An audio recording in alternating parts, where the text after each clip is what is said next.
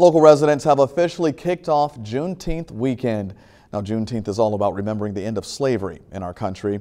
Tonight, dozens of people showed up for a live band and celebration at Charlie's Pub in Grubb. Organizers say it was a fun way to bring friends and family together for a third year. It's so good to see the community come together on such a great occasion, amongst friends and family, multiculturalism of Terre Haute.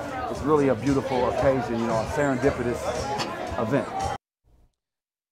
The celebration continues tomorrow. There'll be a family-friendly event at the Booker T. Washington Community Center.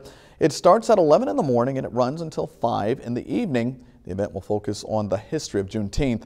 It'll also be a time to find out about future opportunities.